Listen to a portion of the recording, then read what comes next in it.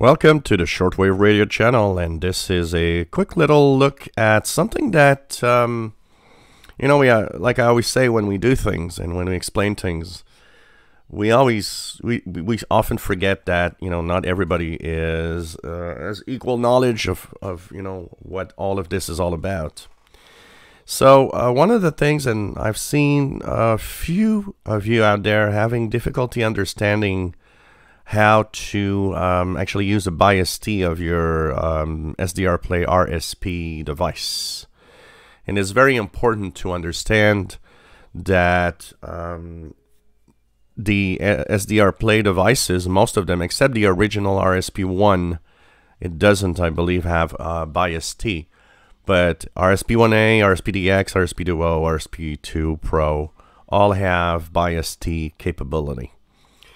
What's that? That means it can power your loop antenna, the MLA-30, without having that little box. So you see on the left side of the screen next to the SDRplay here, this is the bias T box that comes with the MLA-30 antenna. When you decide to use the bias T from your RSP device, this box is useless. You don't need this anymore at all. It has to be removed from your connections.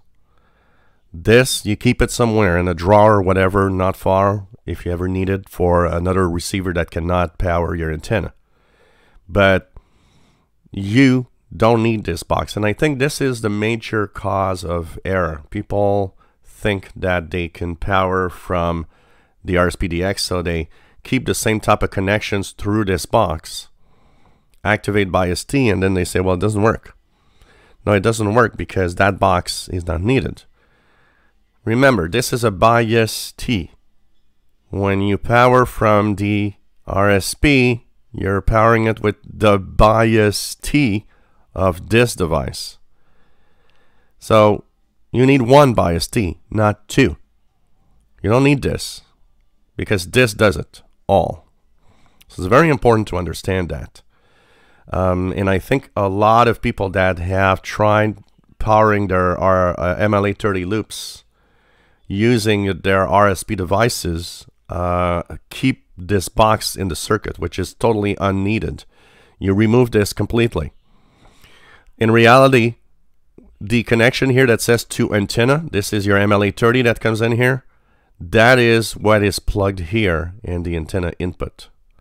Your MLA-30 is directly connected to your RSP device. Directly. Nothing in between. So that wire, that long wire that comes from the MLA-30 goes directly to the antenna input. Nothing else. No little white box, no nothing. It's direct. On the RSP1A, you have one antenna input. So there's no problem. You just turn on the bias T by clicking the little icon in SDR Uno.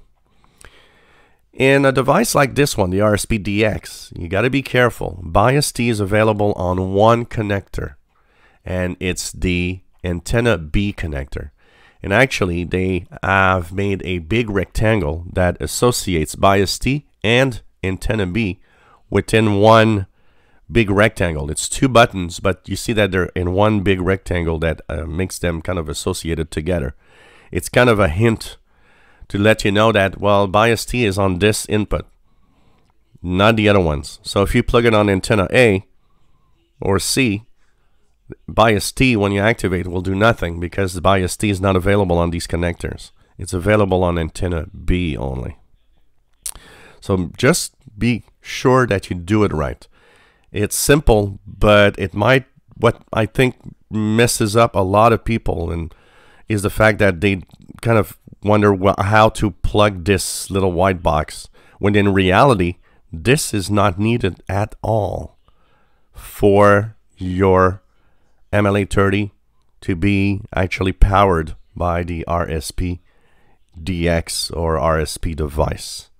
Simply take that long wire that comes from your MLA-30, plug it directly to the antenna input, and in SDR Uno, just click bias T to enable the bias T at the antenna connector. It will power the antenna and it will work magic. If you enjoy my videos, please subscribe, give us thumbs up, and hope that it clears up a little bit of the misunderstandings of using the bias T on the MLA-30 with an RSP device.